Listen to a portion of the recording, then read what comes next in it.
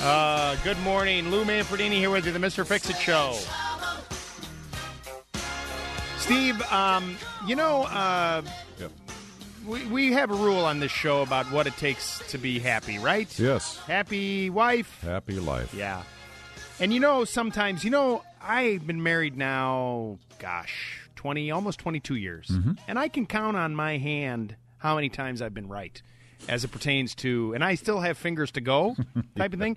I had a big,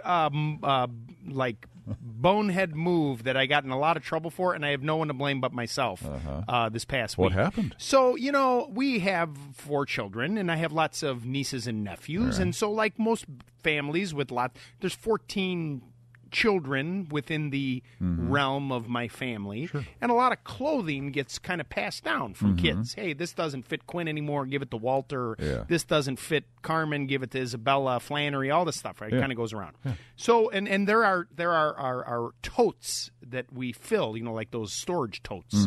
And we'll give this to Uncle Peter, give this to Aunt Ellen, give this to Aunt Nora, all this kind of stuff.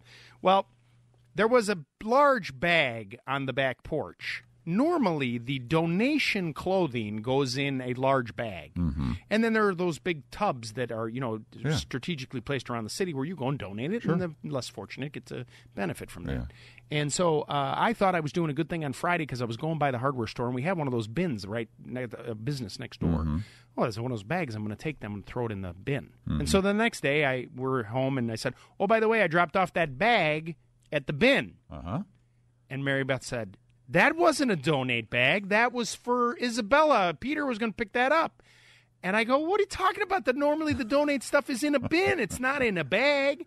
And so we're having dinner that evening. And so in the meantime, I drive to the place where the bin was. Right. You can't get in the bin. It's strategically designed not to do that. Yeah. I call the phone number, and a nice woman named Susie answers. And I said, I think I made a mistake. I put something in there I shouldn't have put in there. Is there a way I could meet the guy? Oh, yeah, they're going to come on Monday. Let me find out, and you could meet the guy, and get the bag. I'm going to speed the story up. So she calls me, but the lady, nice lady Susie, calls me back like an hour later. Oh, I'm so sorry. He did that route overnight. I'm like, oh, man, I'm in so much trouble now. Yeah. So she goes, but what did the bag look like? Maybe we could, there's a huge truck. We haven't unloaded it yet. I go, well, it's a big black bag, like it's the only one. They were nice enough to take all the black bags and put them in these things for me to come look at it. Okay? Yeah. Now, quickly, having dinner, my daughter Carmen, the one who thinks you don't like me, Right. Says at the dinner table, my wife says, guess what Dad did? Remember that bag? He he donated that bag. And Carmen completely throws me under the bus. Oh, my gosh, I even heard you tell Dad that was going to be picked up by Uncle Peter. Right there, she didn't even miss a beat, throws me completely under the bus.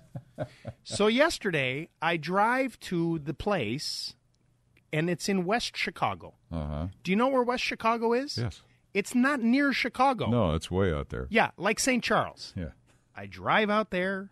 I go back. They couldn't have been nicer. There are probably, 500 bags in these things. And this nice guy, I believe his name was Hector, helped me to move the bags. Sure enough, I find the bag. Really? Is that amazing? You found it? I find the bag. Wow. And so I'm thinking, wow, thanks, that's really nice. I try to give the guy a tip, for this is really nice of you. No, that's fine. This other guy comes out and says, hey, do you mind if we take a picture? I go, oh. Like they know who I am, and they go, yeah, we're going to put you in the newsletter.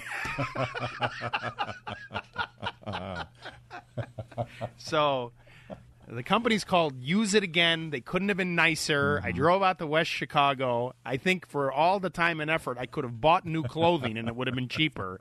But I'm going to be in their newsletter. So there I am with my gigantic bag, and they took a picture. They were very nice. Yeah, so, but you fixed it all. You fixed it up. I got it back. There you go.